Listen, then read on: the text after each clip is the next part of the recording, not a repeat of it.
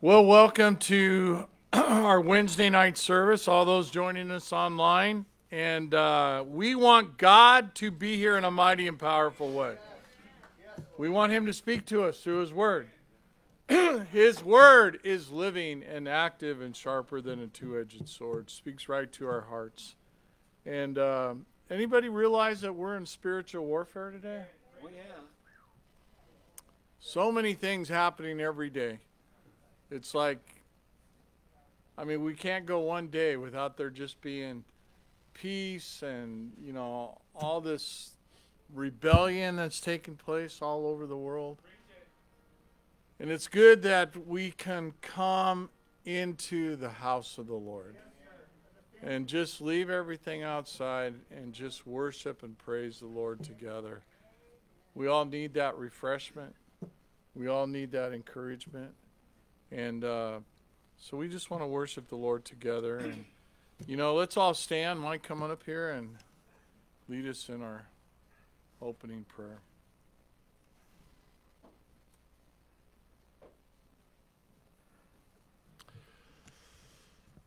Heavenly Father, thank you, Lord, for taking the cross for us. You were beat, you were whooped, and then you carried the cross, and you hung on the cross for 3 days for us. Now we have the Holy Spirit and the plan of salvation. Thank you, God. Thank you, Lord. Bless this service. Bless this worship, Lord. Send the Holy Spirit.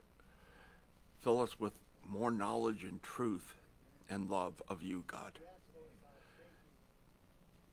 Because of Jesus Christ our Lord. Amen. Amen. Well, Lord, you have been here through our prayer time. Meet us here tonight for our service.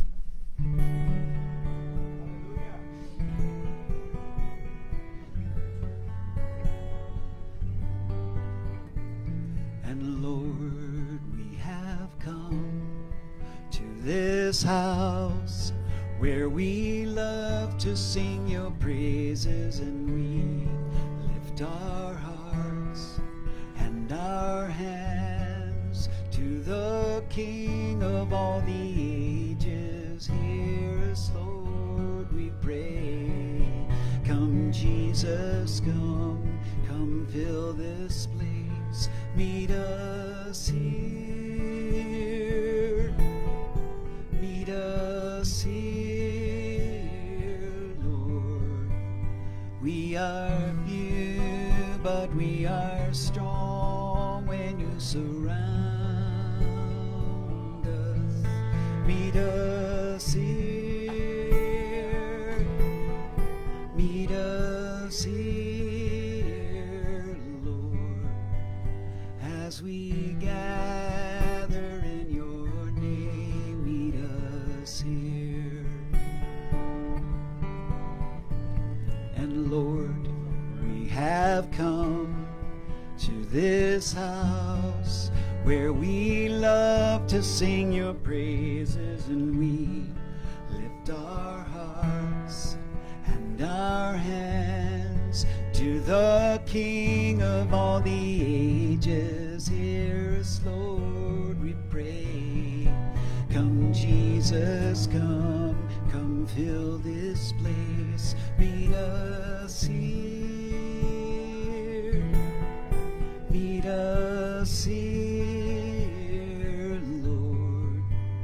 We are few, but we are strong when you surround us. Meet us here. Meet us here, Lord, as we gather in your name. Meet us here. Oh, meet us here. Meet us here. Oh, meet us here.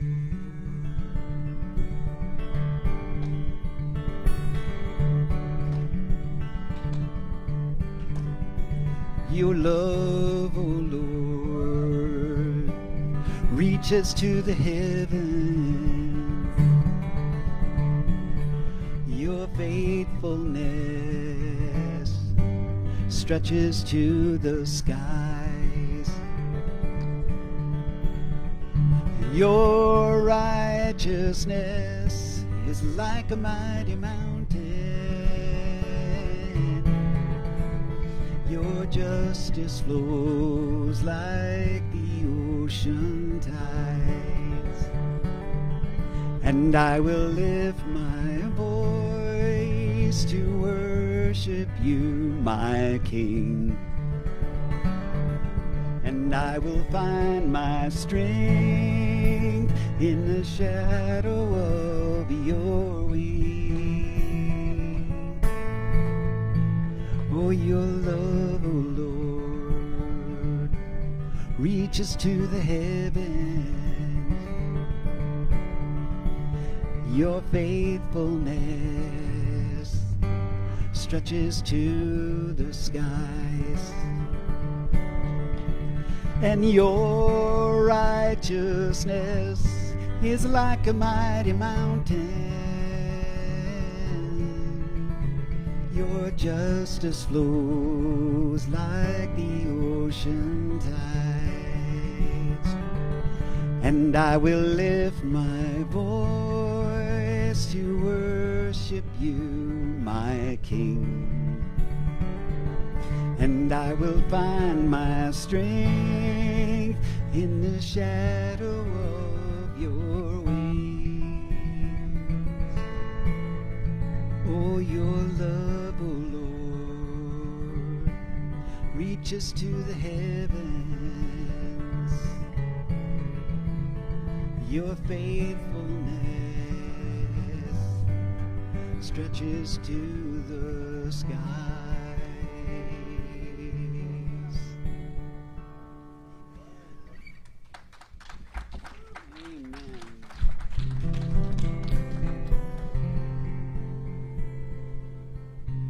Romans 12, verse 2 says that we present our bodies a living sacrifice, holy, acceptable to the Lord, which is a reasonable service, and be not conformed to this world, but transformed by the renewing of our minds. Lord, clear our minds and transform us. Clear my mind, Lord, clear my mind. Let my thoughts be only of the purest kind. Clear my mind, Lord, clear my mind.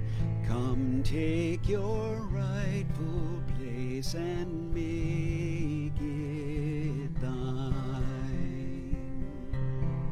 Clear my mind, Lord, clear my mind. Sing it to him.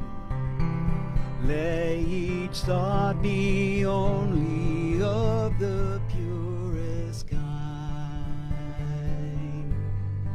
Clear my mind, Lord, clear my mind. Come take your rightful place and make it thine. Clear my mind, Lord, clear my mind. Let each thought be only of the purest kind. Clear my mind, Lord, clear my mind.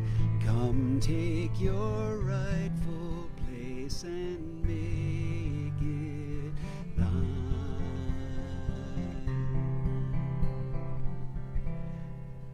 Change my heart, oh God, may it ever be true.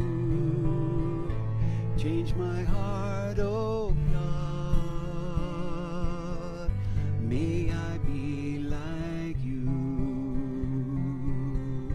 Change my heart, oh God, make it ever true.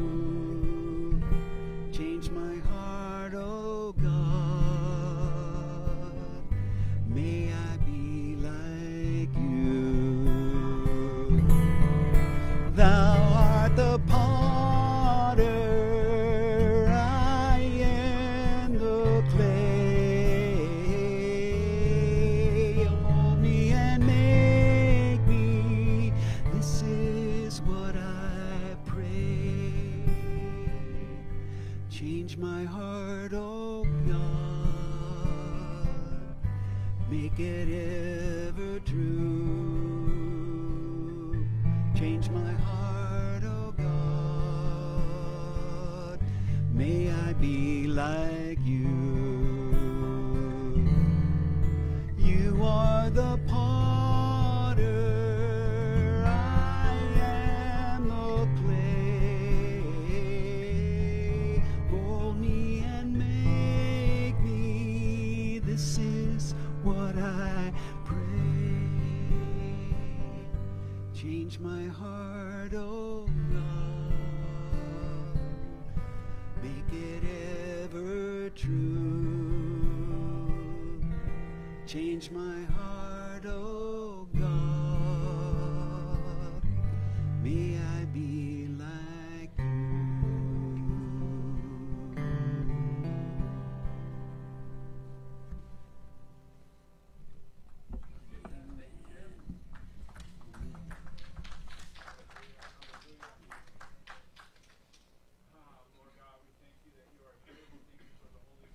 Lord, we thank you for your love. We thank you for your embrace, Lord God.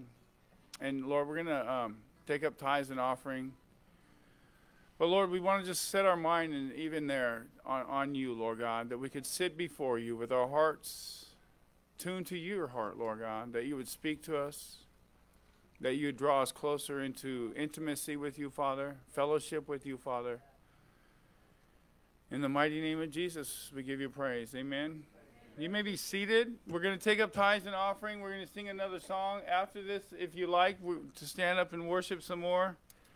I don't know, but God is really moving in this place. The Spirit of the Lord is in this house. I mean, I see a house full of people worshiping God. Isn't that wonderful? Ah, my goodness. Because, you know, it's so simple, especially in 2020, just to go to church, 2022, just to go to church and do our church thing. But there's another thing moving in the current, and it's Jesus drawing his people to him. Amen? We have to take ownership of that. Would you agree with that? Who can take ownership of that for yourself? Who can do it for you? Huh? God and you. That's it. That's it. But you're the only one. I'm the only one that can bone up and do that. Amen? So who needs it? Who really needs something just from God tonight? Just a touch from God. Amen. Amen. I see it on some. Amen. Me too. We're going to take up the tithes and offering. And if you give a tithe unto God, give it to God in faith and obedience to the Word of God. Don't just give it. And if you believe God's telling you not to give it, well, then use faith to not give it.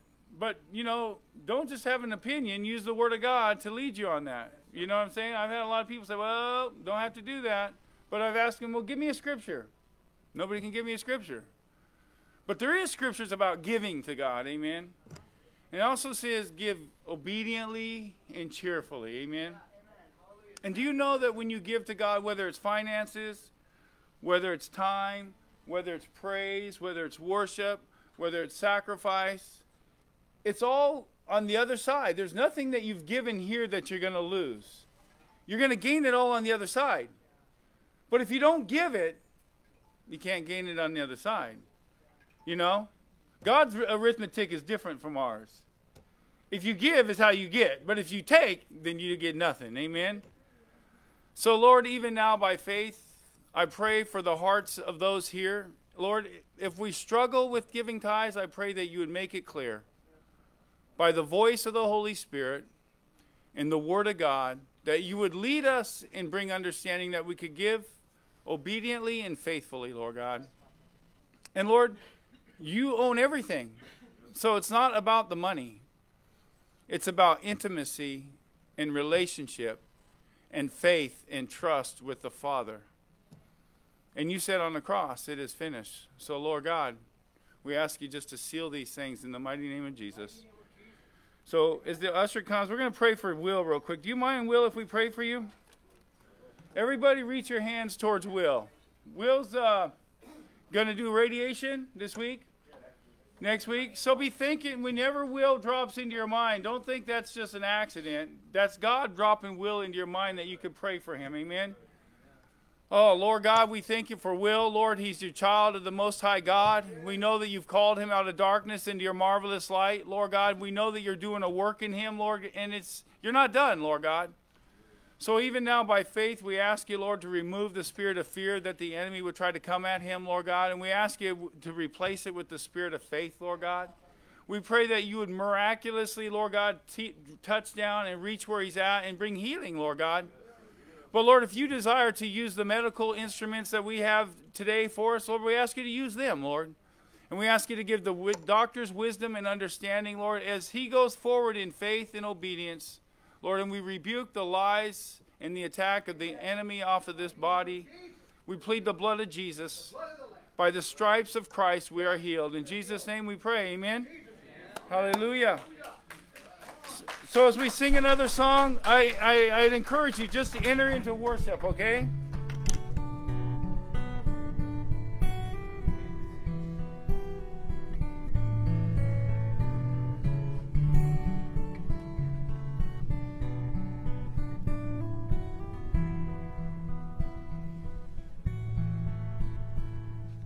Purify my heart, let me be as gold and precious silver. Purify my heart, let me be as gold, pure gold, refiner's fire.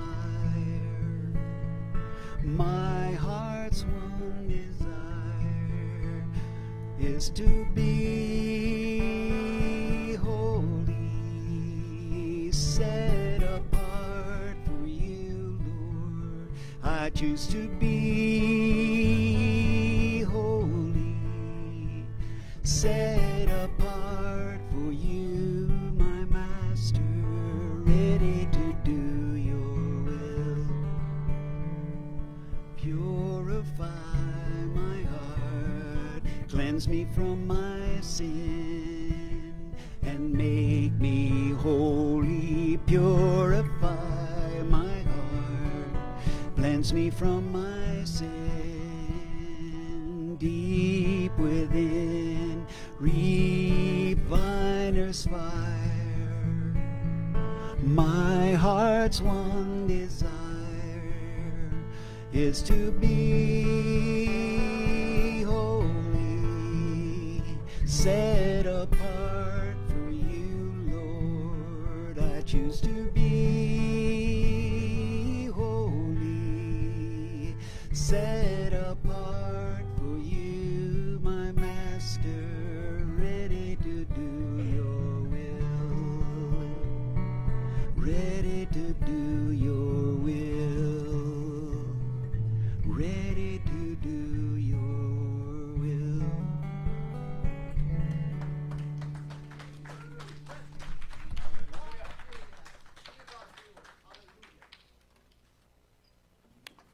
So we're going to continue on this series looking at the fivefold ministry. Has anybody gotten, not from me, but has God spoke anything to you in the last week regarding the fivefold ministry, or any in the last couple of weeks, what he might have spoke specifically to anybody? No,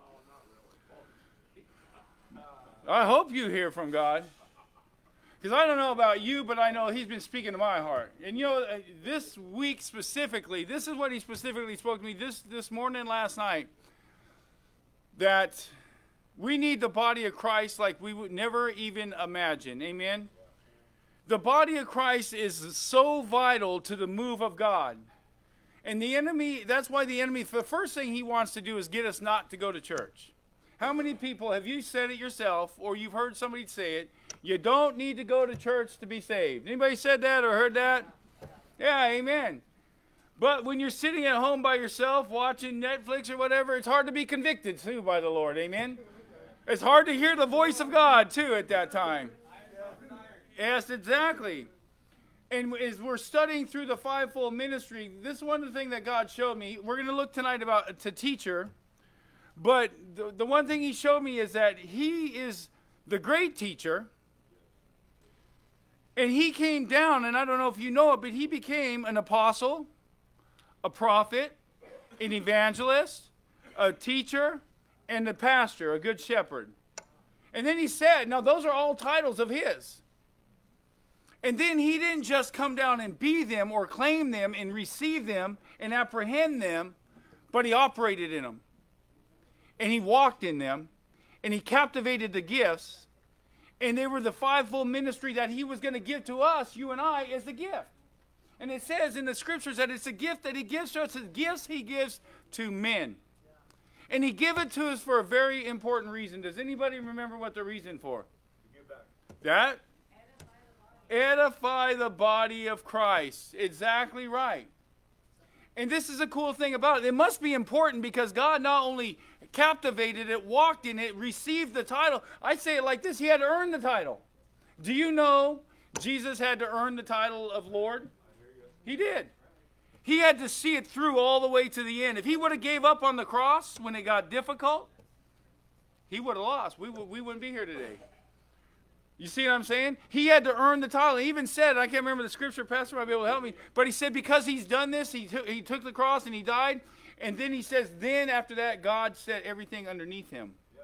He had to earn the right to redeem mankind, right?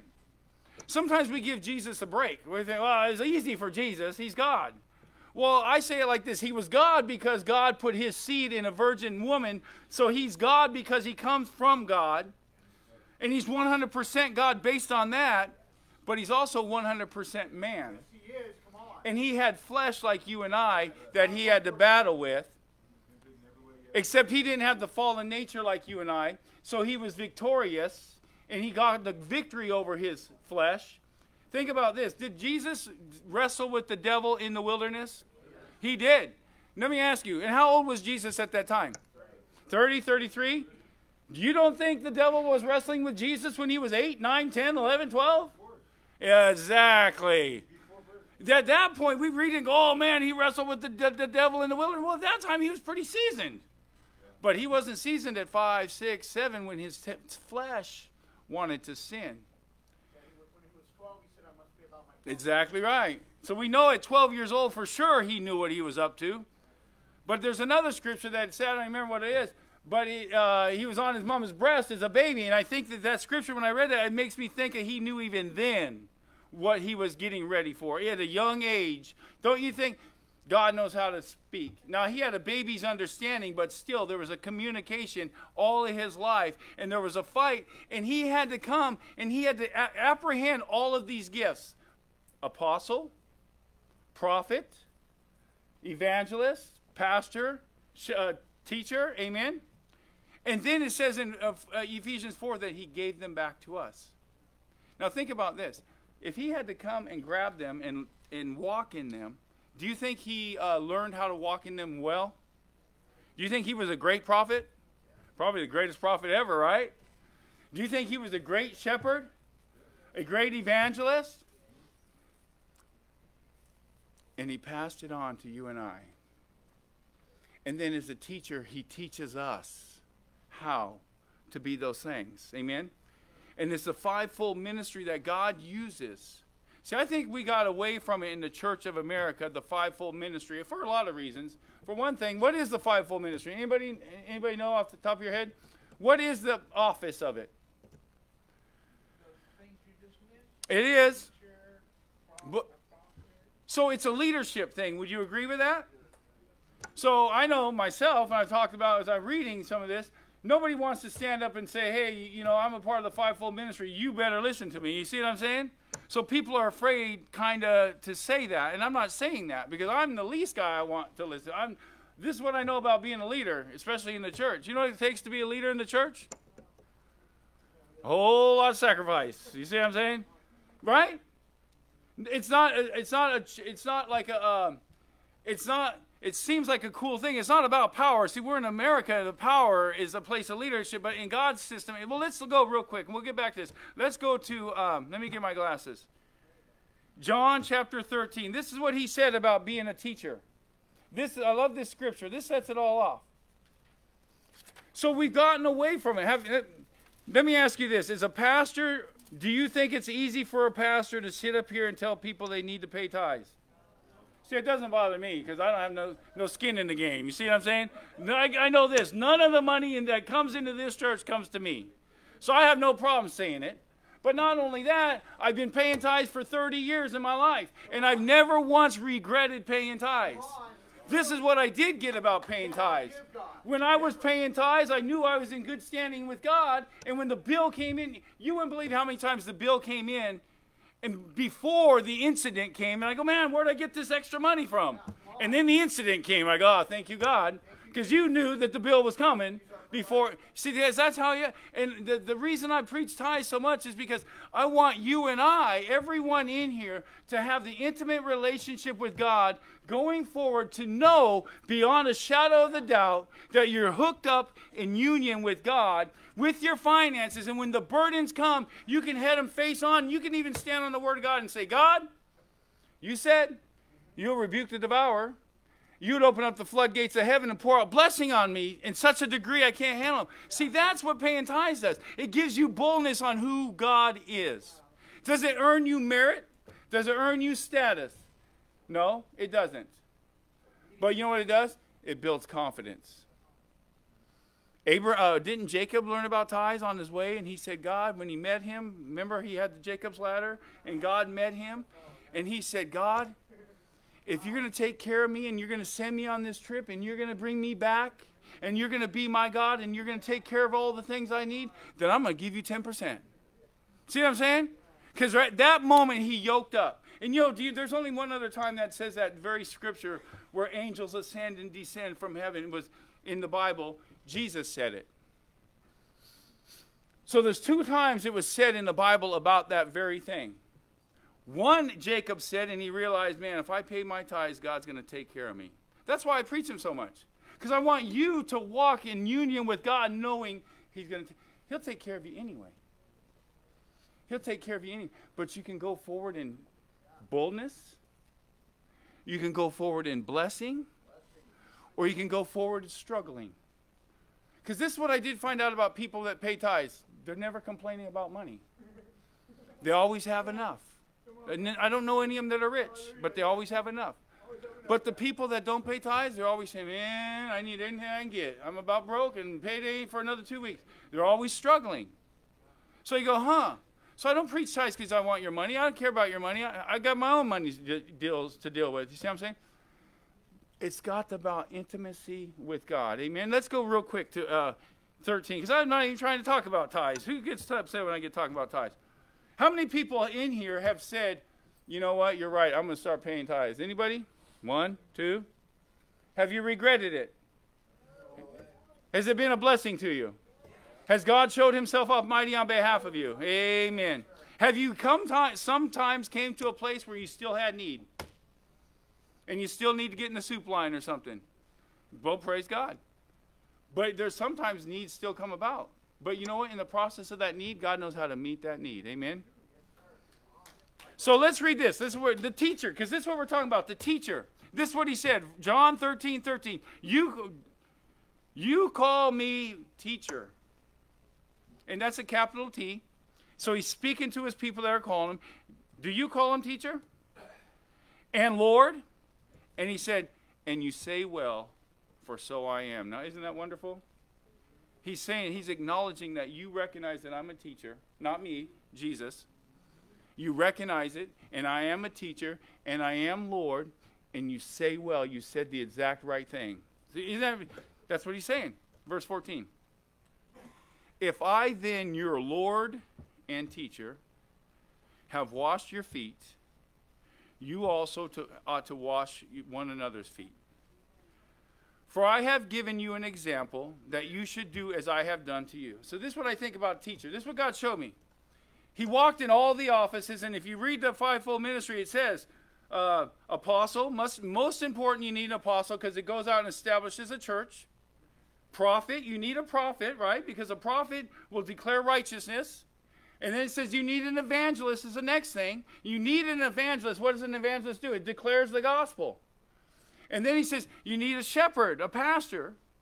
And then the very last thing he brings up is teacher. See, he walked in all of those things. He walked in all those gifts. He mastered them. He grabbed a hold of them. He took authority over them, owned them. And then as teacher, he said, I'm going to give them to you. And I'm not just going to give them to you. But what I'm going to do is I'm going to teach you how to walk in the exact same gifts that I've mastered and I've gotten authority. And do you ever try to teach somebody below you in understanding, like a child or something? Don't you, when you do the teaching, you want to teach them well so that they know how to do it right? And if they're not doing it right, you come along and you don't try to go and ruin it for them. You dummy, don't you know? That's what my dad used to say. You dummy.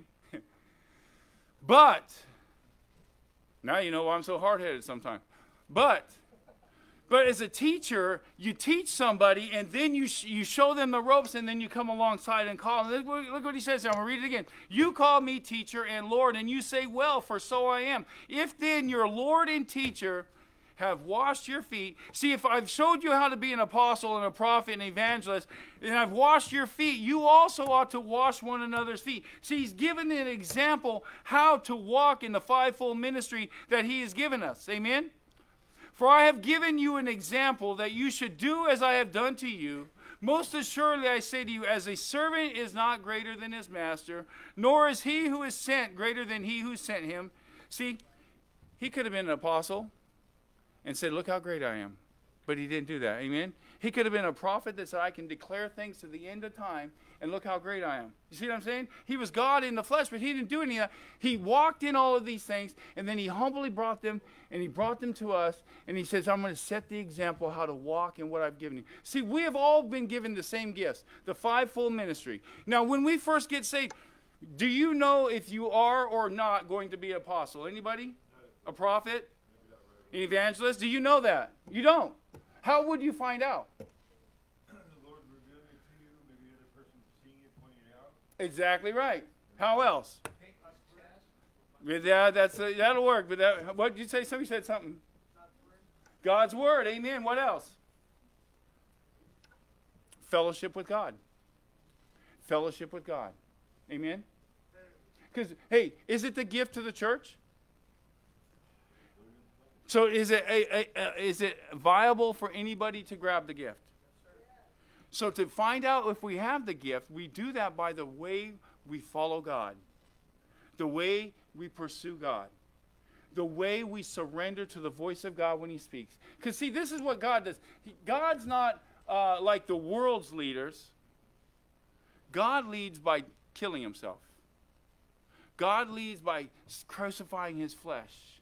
God leads by sacrifice. God leads, and in the process of sacrificing, then you grow in the spirit realm, and then you grow into the actual positions that God has ordained for you. And ordained for God has ordained for every one of us to have a place in the body of Christ, wherever it might be. But if we think I'll never be a prophet, or I'll never be an evangelist, or I'll never be a teacher, then we'll just stop in our faith and we'll just stop. Well, I'll never do helps, I'll never do administrations, and we just stop. And the other side of it is this: I don't know what God has for me.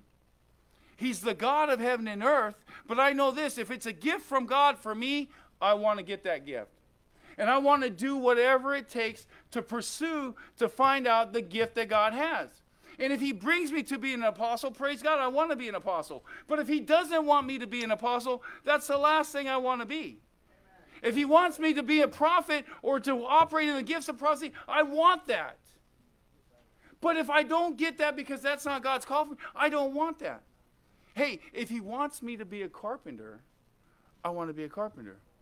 If he wants me to be a laborer, I want to be a laborer. If he wants me to come to the church and be a janitor and a door usher at the door, and that's what God's calling on my life, That's what I want. See, there's no emphasis. It says in the Bible that there's, what is that, Doug? Gold. It doesn't matter where we're at in the temple. What does matter where we're at in the temple is that we're in the place that God has sent us. Amen? And God has a way about this. If he's going to use you in another place, he's got to break us down in the other place. See? Amen? Sometimes, does that make sense to anybody?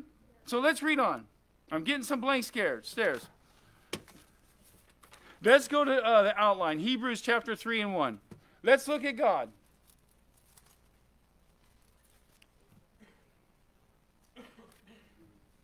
This is his titles right here. This is look at Hebrews 3 chapter 1 or chapter 3 verse 1.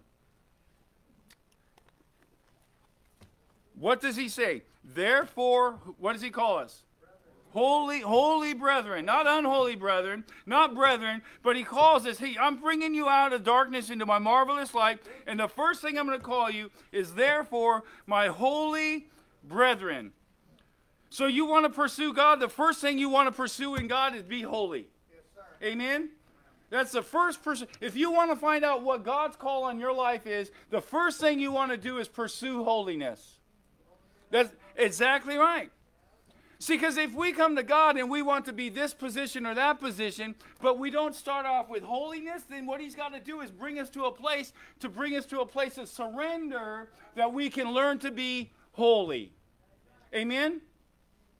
See, we all want to be used in different places sometimes, but what the importantest thing is, hey, here's another thing he wants us to walk in. Humility. Long-suffering. Kindness. Sometimes, well, what, God, why isn't God using me here? Why isn't God? Well, are you walking in holiness? Are you walking in the fruits of the Spirit? What is the fruits of the Spirit? Love, joy. Amen. Self-control. Amen. Gentleness, meekness, kindness, goodness, self-control. Therefore, holy brethren, partakers of the what? Heavenly calling, not the earthly calling. See, sometimes we get tired of waiting on God, so we just settle where we're at. And we just say, you know what? I'm just going to do this. And if God speaks to me, fine, I'll listen. If I'm in the mood for it. Or if it's nice and loud and clear. Or if it lines up with my will. Because, see, sometimes we want God's will to be our will, and God says, that ain't my will for you. He is God, we are not. Amen? So sometimes what we do, and we feel this tug in our heart that God's leading us. It says in the scripture, for God is seeking those who what? Worship him. And he says, and now the time is for those that will worship me with what? In spirit and in truth. And it says if we walk in the Spirit, then the thing that we do when we walk in the Spirit, we walk in holiness. Amen? And sometimes in the walk that we're walking, God isn't answering the bells that we want, or he's not answering the calls that we want. So then we just kind of cruise. Amen? And the whole time, what's God's trying to do? He's trying to lead us to whatever our call is. Amen? But if we stop pursuing the call of God, it says it in Ephesians chapter 4. He says, fulfill your calling in Christ. Amen? So let's read on. In the heavenly calling, consider the apostle and consider what? The apostle, Christ, and the high priest of our what? Confession, Christ Jesus, who was faithful to who? The Father, who appointed him, as Moses also was faithful in all of his house. Amen? So what do they call him? Was Christ an apostle? Yes. And you notice on that it's got a capital A for apostle? What does that mean? Deity, amen. Let's go to Deuteronomy chapter 18. This is what I know about me. I know I'm a nobody. I know I came when I got saved. I was under the bushes. I was under the bridge. I'm not very good at communication. I'm not very good with social aspects. You see what I'm saying? And I'm the first one to kind of not do it. But this is what I found out in my life with God. He keeps taking me to places I'd rather not go in my own flesh, but he keeps bringing me to places that he wants me to go to. Amen? But you can't give up. Has anybody experienced that in your walk with God? That he keeps bringing you to places you'd rather not go. Amen? See, that's it. Why do you think he brings you to places that you'd rather not go? To comfort zone. Why else? Because we're fleshly people, and we want the good, we want the flesh, we want the blessings, we want the prosperity, we want the easy trip, right? But in that's not God's call for us. What is God's call for us? To lay down our life. Amen? To serve. Exactly right.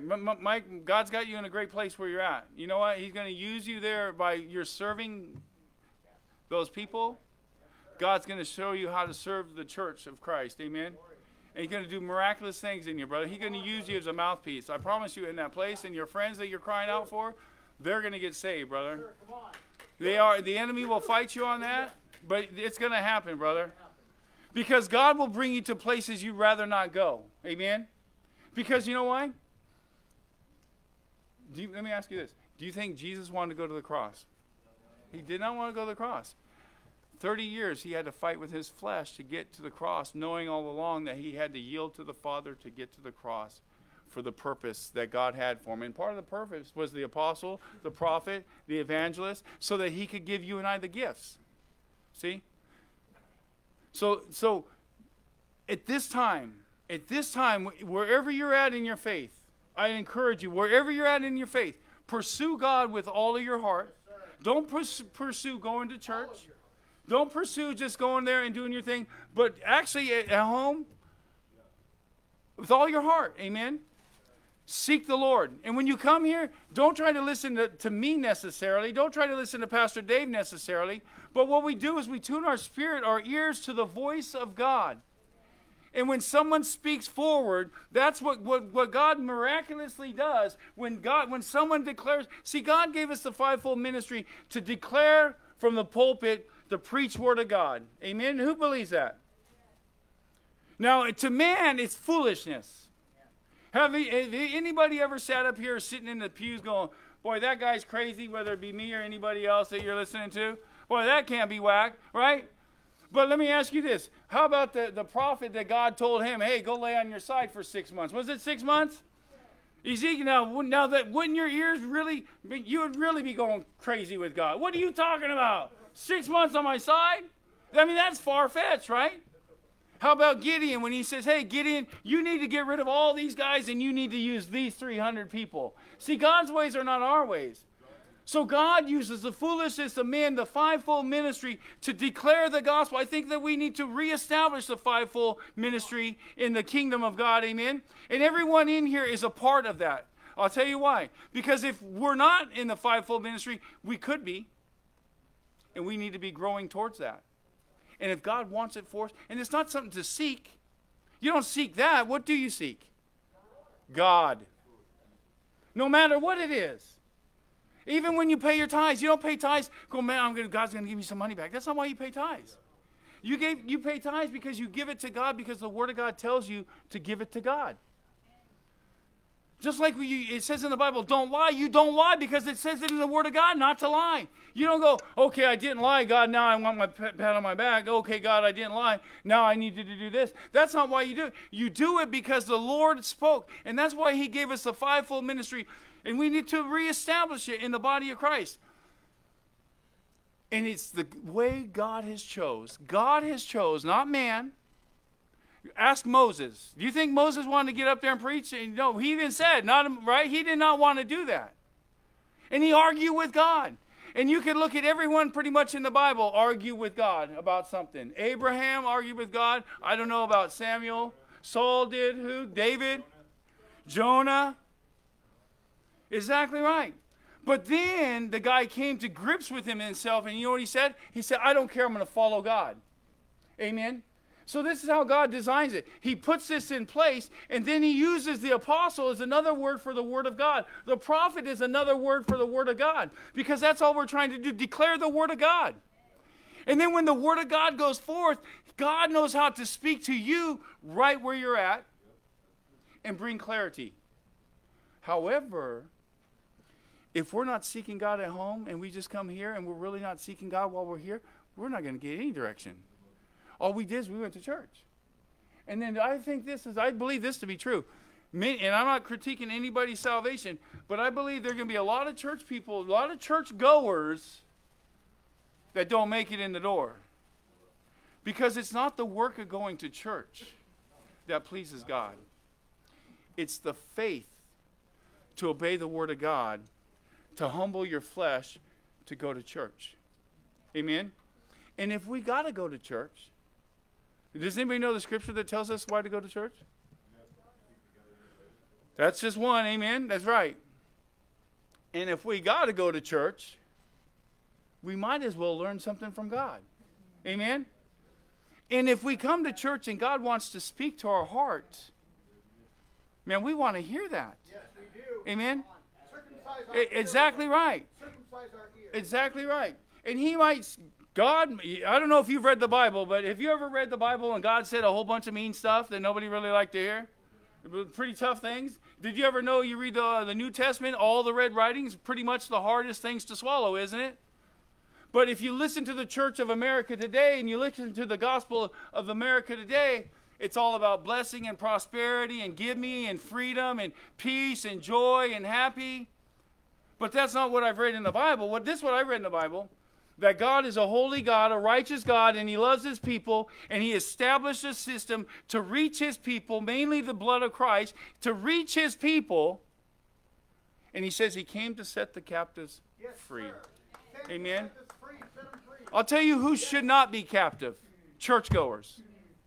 We should not be in captivity. If we're in captivity, that means either God's lying or we're missing the mark.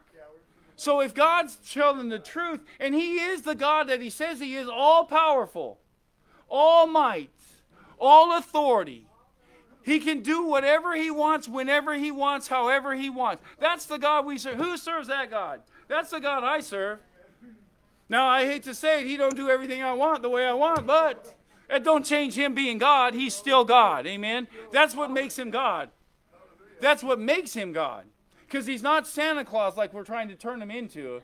Well, God, you said if I pray and I ask, you'll give it to me. So we hold parts of Scripture sometimes. But he's God. And if you're not getting what you want from God, then you need to make a change. And what's the change? Well, my heart. It's the heart. Huh? Repentance. Repentance. Somebody says, well, I did repent.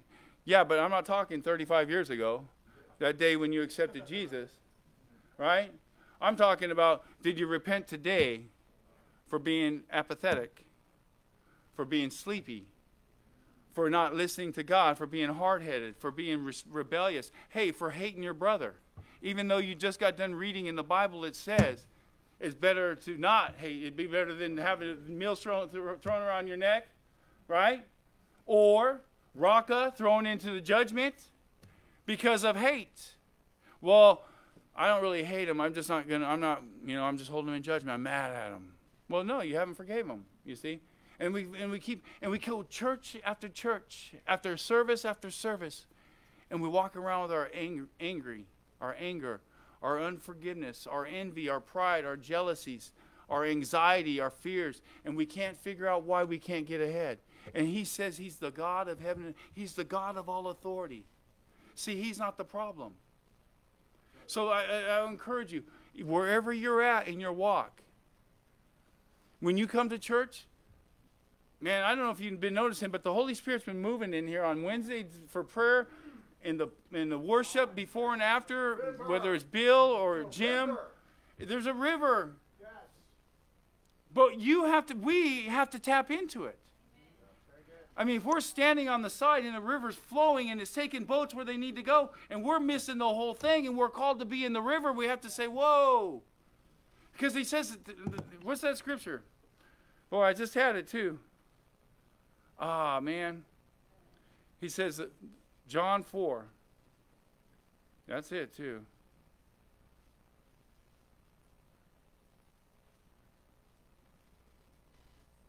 He says, the time now is, what's that scripture, Pastor? The time now is, and even now, for those that worship him, to worship him in spirit and in truth. Also says in John 8:38, he that believeth on me, out of his belly shall flow fountains of living water. For he is the true vine, and we are the branches. Let me ask you, do you think the world is going to get any better in the next 6 months, next year? It's looking that way, right? Exactly right. Now is the time to sell it all. Say we say we're believers, but then the scripture says that the guy, he found the pearl of great price, and what did he do? He went and sold it all to gain it. See, the pearl of great price is God, Christ. Let me ask you, I don't want you, what have you sacrificed to God just this week? Don't say it. If the answer is nothing, then you got to go, wow. What have I laid down in my heart and in my mind and on my TV program and in my money and in my job and in my attitude? What have I sacrificed? Where have I came to God and praised him and bowed before him and cried out to him and pleaded with him? Lord, I remember he says that one guy was sitting there touting his chest, how good are you? The other guy's sitting there begging, Lord, help me, have mercy on my soul. See, repentance isn't something we did. It's a way of life. It's a lifestyle. It's an attitude. It's, man, who am I that you would save me? What can I do for you, God? Amen? Think about that. Let's read on. I'm not even trying to get there, but I'm trying to encourage you. I am encouraging you. I'm not trying to yell at you. I am excited. But you know what? I look around and I see the Church of America, and we are in dire need, and it ain't going to change. It's up to you and I to take the bull by the horns and say, we're going to make some changes. I'm going to start making some sacrifices. I'm going to do what I said I am. I'm a believer. I'm going to start applying the Word of God to my life. And I'm not talking about you. I'm talking about me. And I'm talking about everyone in this room. Amen? Because we have got to do that. And if it's not changing, it's not God's fault. It's our fault. But the good thing about God, he said, oh, if my people who are called by my name would humble themselves and cry out to me and turn from their wicked ways. So if we've gotten off the beaten path, if we've gotten hard, if we've gotten callous, if we've gotten prideful, if we've gotten this, we've gotten that, we can stop right there and turn back to God and just say, oh God, God, would you just meet me right here once again? Lord, would you forgive me? You know, you'd be surprised. One quick repentance can take the burden right off your heart and throw it away. See, sometimes we seek the cure and not the curer.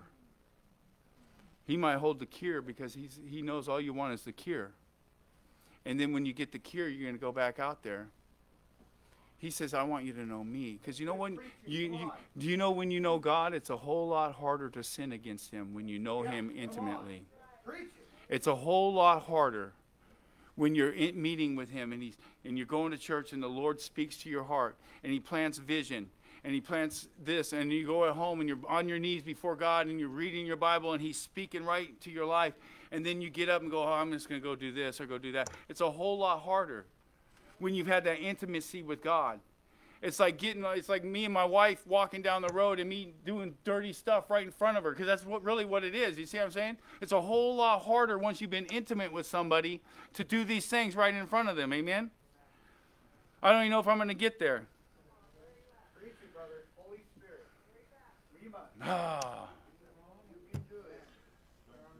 This is what some of us are doing. Me and Mike talked about this. He's up at 5 a.m. I'm up at 5 a.m. I'm going to start praying and seeking the Lord, knowing that he's over there praying and seeking the Lord. Amen? If anybody wants to join at the 5 a.m., we're going to call it the 5 a.m. prayer meeting. Right where your house. Right where you're at. But you can know that somebody else is praying at 5 a.m. and you can enter into prayer with them. Knowing, and at 5 o'clock we're here Wednesday, Thursday, and Friday. If you can't be here, then you could be at home. Judy's told me before. She's at home praying. Amen? If somebody says, hey, I'm usually praying at 7 o'clock at night, I want to have 7 o'clock, and someone says, I'm usually up at 7 o'clock trying to pray, I'm up at 10, we can have a 10 o'clock one. Amen? Because this is the thing. It's not going to get any better unless we, the church, grab the reins and we start taking responsibility and accountability for this church body. That's why it's so important that you pay tithes. It's so important that you put that in there because you know what? That money doesn't just go in a bank account. It goes for the gospel. You know what I'm saying? There's no money being put in people's pockets. You don't see $1 million airplanes and stuff floating around here. That ain't going on. But it's not just about tithes. It's about the body of Christ, you and I, right where we're at. See, if it's just about doing a service, then it's just about doing a service. But if it's no, I'm a warrior. I'm a man and I'm a woman of God. And I want what God has for me. And whatever it takes to apprehend that, I'm in. And you know what happens? This church changes. And when this church changes, the neighborhood changes. And then when the neighborhood changes, it grows. And I promise you this, there's other churches somewhere else doing the exact same thing. And they're trying to find God. They're not just trying to go to church, they're trying to find God. And you and I have to be the ones that find God. Amen? We have to make that the decision of our life. We need to get up tomorrow morning and say, man, how can I find God? How can I pursue God? And it's not always just reading and preaching and all these things. It's a heart state on God. It's a heart state on God. God, I'm willing. I'm willing. Amen. Does anybody have anything they want to share? Go ahead, Mike. What I've found with my relationship with God is getting stronger and stronger. How is it evident to you that it's getting stronger? Because the more I give unconditionally, the more I receive. And what are you receiving? Just power of the Holy Spirit. Instead of just asking and taking, and you know, in prayer like, oh Lord, I need this. Like, what are you doing for God? That's right. Once I started going to that person in the grocery store and say, hey, brother, you know, God loves you. Or reaching out, giving. That's giving to God. It's right. And the more you give to God, the more you receive. But you don't stop there. You keep on giving to God. That's perfect communion with God. And before you know it, you are a lot stronger in the Holy Spirit. Are you feeling joy bubbling up inside you? Yeah. And I know what I'm saying is true. Amen. I just know. Amen. Amen. Who feels drawn by God in the last weeks, months? Amen. Amen. Are you responding? Amen. Anybody else want to share? Go ahead, brother. On the outline on item 6, Yes. you have if they come from God, if the gifts come from God and are in God, we should be confident in them. I know. I want to read that too. So I want to read you James Woo! 1, verse 17. Read it. Do not be deceived, my beloved brethren. Every good gift and every perfect gift is from above and comes down from the Father of lights, in whom there is no variation or shadow of turning. Amen. It's a perfect gift. It's your perfect gift. He has a perfect gift. Exactly right. Exactly right. Good and perfect. So we can't go, well, my gift's not as perfect as that gift. Nope. That's the road to wrong. And that's what the enemy tries to sow in our midst. We get caught up and look at, well, I can't give it. They ain't giving. I can't sacrifice. They ain't giving. I ain't going to do this. It doesn't matter what anybody else is doing. It matters what God is speaking to you, and are you responding? And if we're responding to what God's speaking, guess what? You're getting a gift from God. Amen? But God doesn't always, to get those, it's going to take sacrifice, faith, obedience, laying down our life. Amen? That's how we get the gifts. Now, He's willing to just give you bowls of cereal and food here and groceries there, and that's all right too. But that's not the depths of God. He's the living waters Himself. Amen? He's the bread of life. That's what He wants to. All those things are going to come, but the most important thing is what we get from God Himself, and it meets us in our heart. And that's how we get healing. That's how we overcome our fears. That's how we overcome our perversions. That's how we overcome our sins. That's how we overcome our lies. That's how we overcome our deceptions. Because when we recognize how awesome God is, we come to him and we surrender and sacrifice to him. You know what he does? He goes, this one wants me. You know what I'm going to do? I'm going to fill him. I'm going to give him more of me. I'm going to let him experience more of me. And slowly, we change. And then in that process, we start getting more bold. We get more confident. And we keep going forward. Because when we surrender to God, he's always leading us to the next thing. But if we're just like, we don't go nowhere. It takes action on our behalf. It takes action. It's going to cost. Amen? Did you have something, Mikey?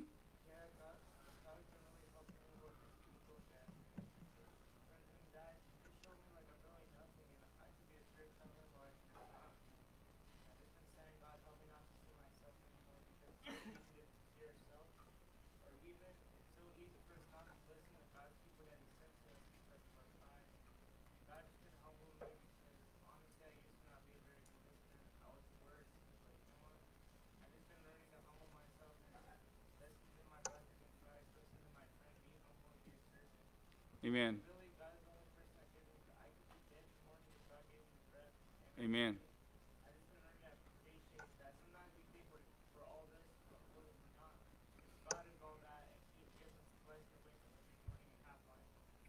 Amen. I believe, Marvin, you have something? Yes.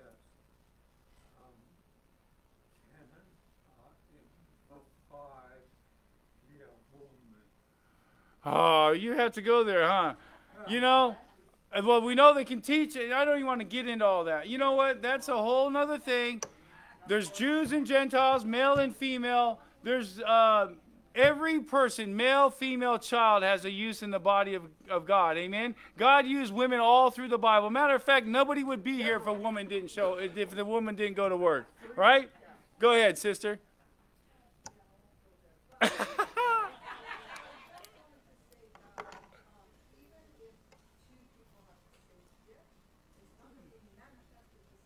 Exactly.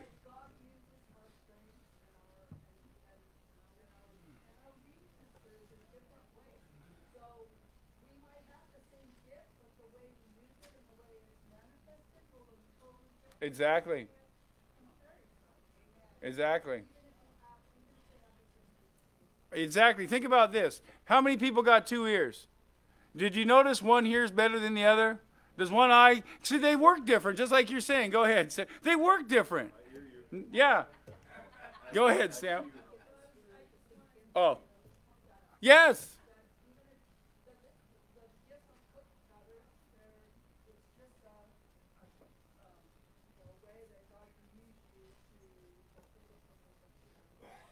Exactly.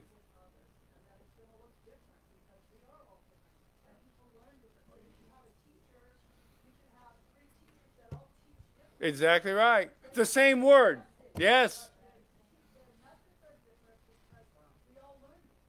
Yep. Exactly right. And God specifically put us in the body of Christ to be used in our gifts differently, but in the same purpose. You see? Because when we get that understanding, hey, I'm not like that guy or her. I talk different. I walk different. But see, we can minister to different people because of that very thing. Because we have more people. Some people are more gentle. Some people are more rough. Some people are this. You see, there's all different styles. Amen? But that's the body of Christ. But when we come to the body, the church of God, and we're trying to pursue what God has for us, all that stuff crumbles aside because it's not important. What's important is that the body of Christ is edified. And why is it important that the body of Christ is edified? So that God can use us to reach a lost and dying world that want to come in there. Amen? That want to come in and they want to meet God and they don't want, hey, we don't want to make a bunch of religious people. We want people to come in these doors and have an encounter with God where God, not the person, God reaches down to the depths of their soul and makes himself known to that person. And then God can lead them to the next step. Amen? And you know what? In that process, he uses us. I say it like this. He uses us in spite of us. Amen? Go ahead, Brother Sam. Every little point of fellowship is a point of opportunity to It, edify and encourage one another. This Friday, we're having movie night. Come out, be with one another, edify. amen. Encourage a little bit about what God has. Amen. That's right. Anybody else? All right. Woo!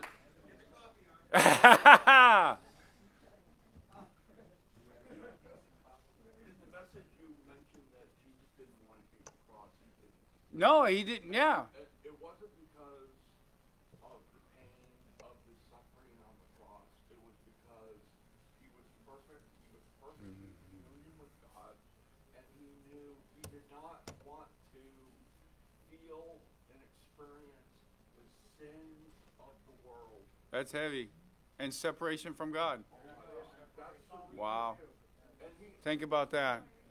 begged God, please, God, is there any other way? Amen. God said, there is no other way. Amen. Amen. And he did.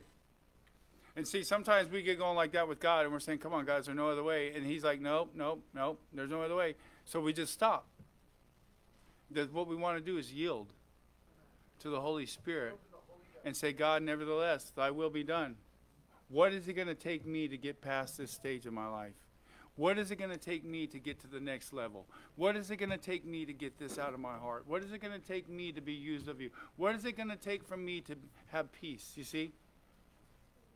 So we're going to have Brother Jim come up. I mean, if you need to leave, leave. But if you would like to come to the altar and get some things off, you can be in the altar right where you're at, but there's always something about going forward. There is. The devil, that's why there's such a fight. When you think about going forward and you get this, that's the devil. Because the devil doesn't want us to be humble or broken or swallow our pride and come up and admit we have problems. And then we take them out. Is this the only place that they can be changed? No. It can be done at home. But if we're not doing it at home, it can't be done at home. We have to put in the work wherever the work is. Amen? So we're going to take the time right now just to worship God. You can come up. If you want prayer, we can pray. If you want to sit where you're at, sit. But just meditate on God. Worship God. And don't just sing the words, but sing the words to God. Whatever they are, whatever they might be. They're usually love songs or adoration or praise to God or an inviting to God, whatever it might be. But we want to do that. We want to just sing to God. And then we sit before Him and wait. And wait, because you don't know. He could swing by and swing through and touch every one of us at any time.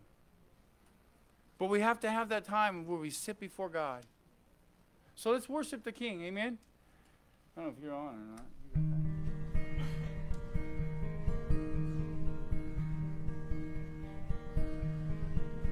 Hallelujah.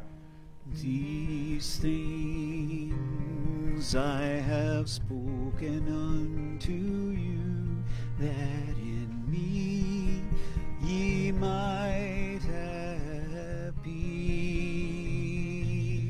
In the world you shall have tribulation,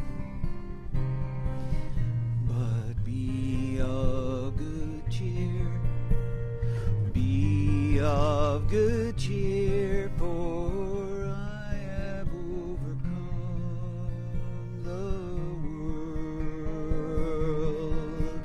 And these things I have spoken unto you, that in me ye might have peace. In the world you shall have tribulation, but be of good cheer.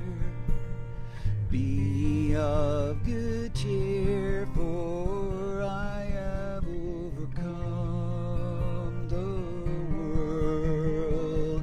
In the world you shall have tribulation,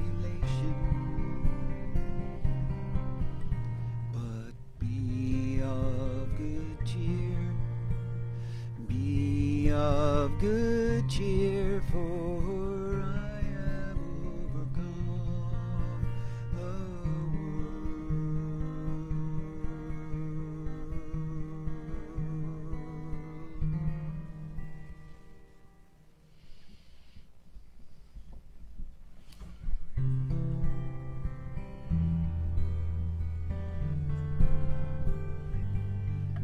My peace I give unto you. It's a peace that the world cannot give. It's a peace that the world cannot understand. Peace to know, peace to live. My peace I give unto you. Joy, my joy I give unto you. It's a joy that the world cannot give. It's a joy that the world cannot understand. Joy to know, joy to live. My joy I give unto you. My love I give unto you. It's a love that the world cannot give. It's a love that the world cannot understand. Love to know, love to live. My love I give unto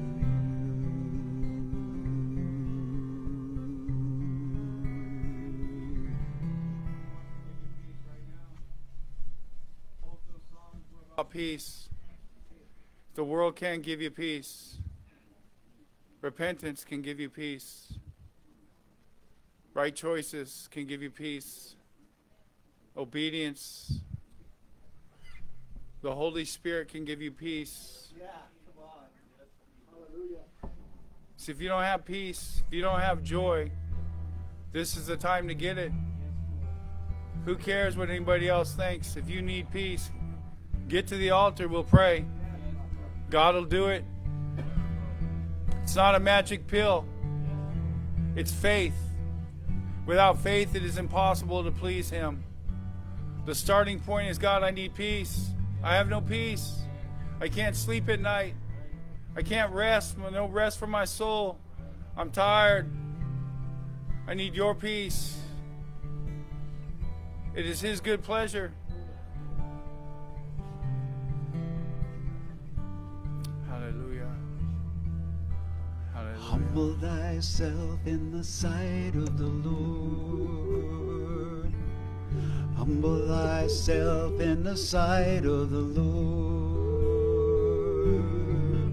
and He shall lift you up into heaven, and He shall lift you up higher and higher, and He shall lift you up.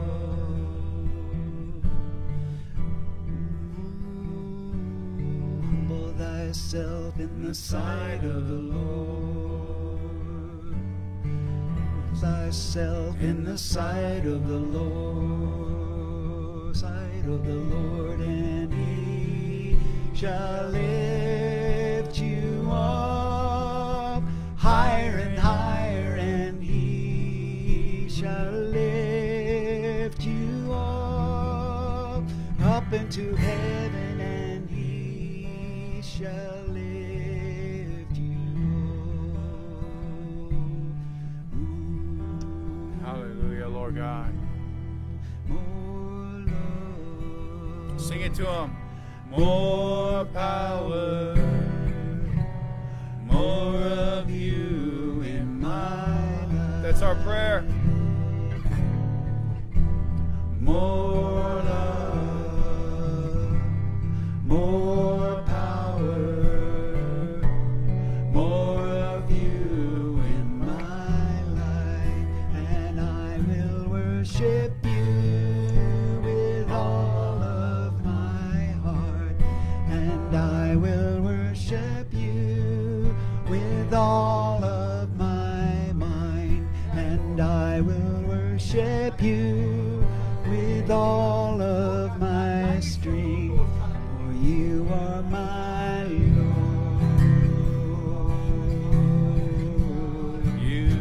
You are my Lord. Hallelujah. More love, we pray. More power, more of you in my life. More love, more power, more of you in my life, and I will worship you with all of my heart, and I will worship you with all of my mind, and I will worship you with all of my strength, for you are my God.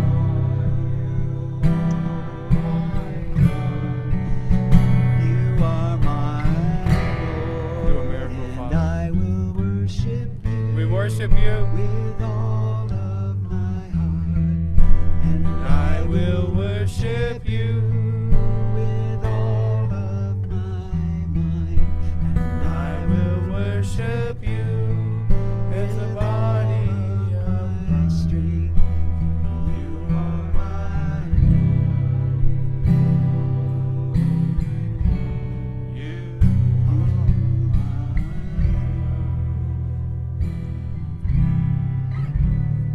Hallelujah, Lord God. Sometimes we say, what can I do? Well, we can have our heart and mind stayed on God. We can have our ears tuned to His voice. We can cry out for the body of Christ. We can cry out for those that are sick in this body. We can cry out for this nation. Lord God, pray for our government. Lord, I pray for the unborn babies, Lord. We pray for the next generation, the youth, the children, Lord God. Lord, if I need to sacrifice, show me how and when, Lord God. Give me faith, Lord God. Give me ears to hear your voice. He's the God of heaven and earth. He'll move mountains. But know this, He'll also bring you up to the Red Sea. It'll look impossible. And the devil will be charging you, and it'll seem impossible. But God has a way through. But the way through is Him getting glory. It's Him doing the work. He's going to get glory. We can't take His glory. He's going to do it His way. If we yield, we can be a part of it. If we rebel, then the scripture says, do not harden your hearts like they did in the rebellion. They refused to go into the promised land.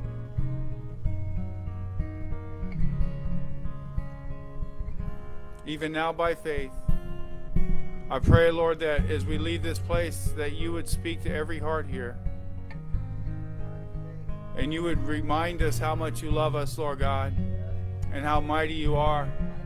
But Lord, we ask you to speak vision and direction, Lord God. Give us purpose. You didn't save any of us to do nothing, Lord God. You didn't save any of us to just go to church. You saved us to be carriers of the gospel. You saved us to allow the Holy Spirit to dwell within us, that a lost and dying world could be saved. Lord, even now, by faith, we release the anointing of the Holy Spirit on every vessel here. And that you would use us as we go. In the mighty name of Jesus, we pray. Amen. Pastor, you coming up?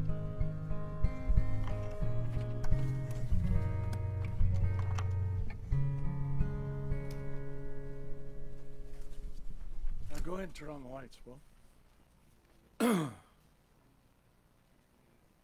So, God gives us gifts. Every one of us here in this room, you have gifts that God wants you to use in the building up of the body of Christ, for the equipping of saints for the work of service. So, and not one gift is, more important than the other. We need all the gifts functioning together. So we all have a place in the body of Christ. God wants to use us. So get plugged in. Amen. Get plugged in somewhere. And, this coming up, prayer time 5 to 6 been awesome. You can come anytime during that hour. Men's Bible study tomorrow night. Ladies, tell your husbands, go to the Bible study. You need to grow. We're going through 1 Peter. That's on Thursday night. Friday night, the movie night. God is not dead. Guess what? God's not dead. Living God. And it just gives you some apologetics to talk to other people about the Lord. And then our regular Friday night, Saturday night service. But next week, Dan will be preaching on Tuesday night and Wednesday night. And senior Bible study. Anybody here, you're welcome to come on Tuesday, 10:30. A great little group of people, 15, 20 of us. And God's really ministering there. And then our normal Wednesday night. And then for all the ladies, guys, tell your wives, go to Bible study. Next Thursday night. Okay, a new Bible study we're going to be starting next Thursday night. And then next Friday is praise and worship night. Just a sweet time of letting the presence of God come here. Baptism. If you've never been baptized, or you backslid, or you were baptized as a baby, you need to be baptized. That was one of the things Jesus said. Come and be baptized. Does it mean if you're not baptized, you're not saved? No. But it's just an outward sign of God, of your commitment to Jesus. Obedience. So that's coming up. Everybody's been asking. August 7th, 1 o'clock. And we have flyers now back in the back somewhere about that. And then another way you can serve, Vacation Bible School, August 22nd to the 26th. That week it'll be from 4:30 to 6 o'clock. And so a lot of things are coming up. We want you to get involved. And God's doing a work, and he says he's not going to leave that work unfinished.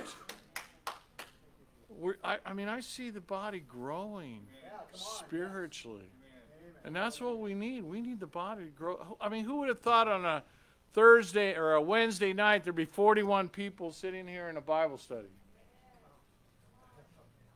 I don't know many churches around town that have 41 people meeting on a Wednesday night. Or last night, 30 plus people meeting. God's doing a work.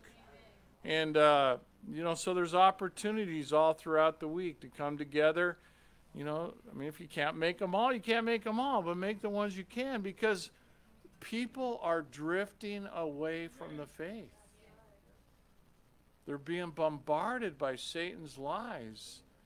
And so they're like the lost sheep. And what happens, man, you get the sheep alone, the wolves come, the lion comes and wants to devour you. And that's why we need the body of Christ. We need each other. And praying for each other. We have a great time of prayer, but you don't have to come here. You can be praying at your houses as well. It's great to see everybody, but hey, pray for one another, scriptures say. Pray for John, yeah. He's now going to go to a medical assisted place for a while. So pray for John. Pray for Will. Others in the body of Christ. And Dan's doing a great job preaching the word. Doing a great job. And, I hope you're taking notes. I get... Every time I preach, man, I take notes. I go, that's good. I want to write that down. I want to remember that, Take notes. And then you can go back through them throughout the week and let God encourage you and exhort you. So the food bank's open, and help yourselves. Pray. it's not free. We're going tomorrow to the food bank, and we never know what they're going to have available. So just pray, that, Will was telling me today a lot of the different supplies we have are getting really low.